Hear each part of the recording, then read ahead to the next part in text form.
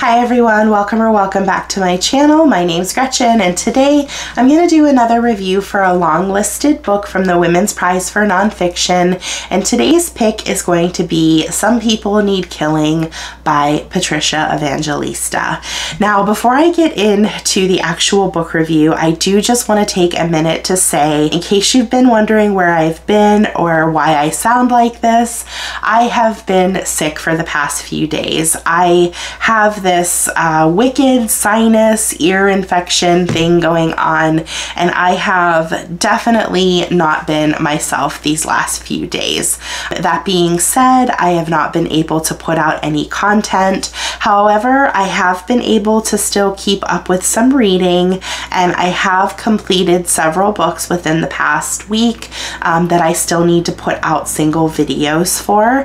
And as I start to feel better, I'm gonna start to film and hopefully get those out as soon as possible. So thank you for being patient with me, and I am so sorry for the delay, but I just was not up for filming, and I'm sure you guys wouldn't have been up for seeing me in that state either. So thank you for your patience, and we should start to see some of those videos come out very soon, and my apologies for the delay. Now let's get into the book. So this book follows Patricia Evangelista. She is an investigative reporter, and it chronicles the time in the Philippines during Duterte's presidency, where she chronicled all of the extrajudicial killings that occurred during his presidency. For those of you that are not aware, the Duterte presidency started in 2016 and lasted through 2022. And prior to him being president, Duterte was a mayor, and he was a mayor in the city of Davao. And Davao was a city in the Philippines that was struggling with crime and drugs and was not the most desirable place to live or be in. And during his time as mayor, Duterte was able to make a lot of significant changes and kind of turn that city around and make it a more livable place. So when he was on the presidential ticket for 2016, a lot of voters had known about how he took that city and he was able to turn it around, and they went to the polls with good faith that he was going to be able to do the same for the country. The Philippines had a major drug problem, and it was starting to get scary and unlivable in some areas, and they really had hope in him that he would be able to make it a better place to live and save their country. So once he was in the presidency, however, he immediately declared what he called his war on drugs, and that basically turned into a 6-year reign of terror in that country. And basically what this meant, or what his war on drugs meant, was that anyone that was a suspected drug dealer, a convicted drug dealer or user, anybody that was maybe recovering from drugs and was clean, and even a lot of innocents that were just associated with people that were using drugs, ended up having their lives taken from them by not only people directly within Duterte's government, but Duterte also kind of turned a blind eye to these civilian vigilantes that took it upon themselves to murder a lot of these people that they suspected of being involved with drugs. So this, as you can imagine, living in the Philippines during that time, it must have been absolutely terrifying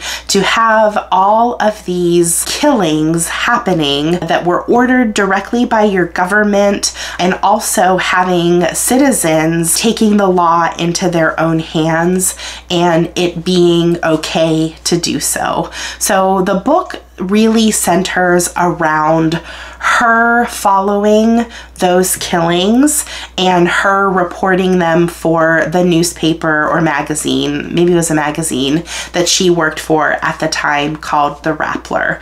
Now, anytime I read a book like this, I always am slightly concerned about how political it is going to get.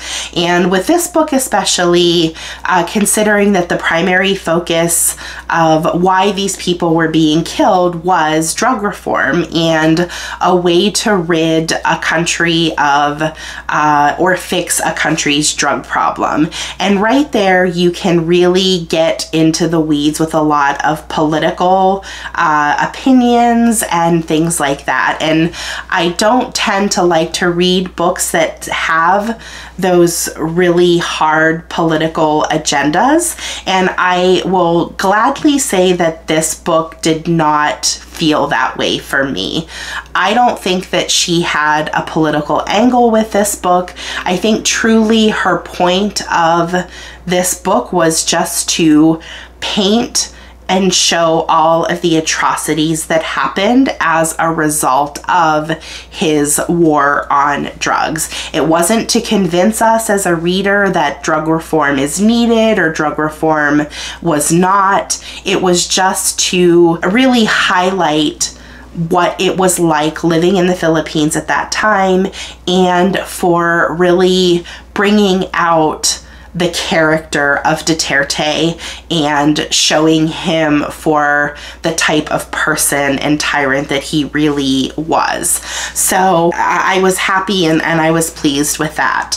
The other part of the book that I really appreciated was that she was able to humanize a lot of the victims. So when we were learning about her and what she was doing with her reporting, basically there was this kill list, and the kill list was reported on a daily basis, and it would basically list all of the people that were killed each day in the war on drugs. And apparently after a while of her reporting this, it went from being, you know, one a day to 2 a day, and then it actually started to get so bad that instead of doing it by the day, they ended up having to chronicle the deaths by the hour, and there was less and less information per victim as the war on drugs continued and more people were dying.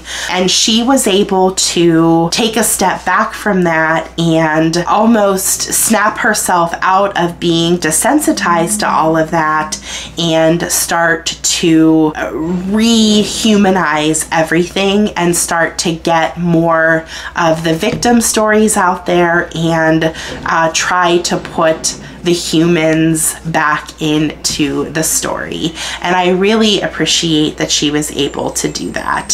She was also able to not only talk about the victims and bring more of their story to light, but she also took a lot of time to talk about the people that they left behind. And we were able to learn more about the victims through the people that are still around and with us, but we also learned a lot more about how the deaths of their loved ones has impacted them and how they view the world today. So there was a lot of brutality in this book, but there were also a lot of poignant stories as well.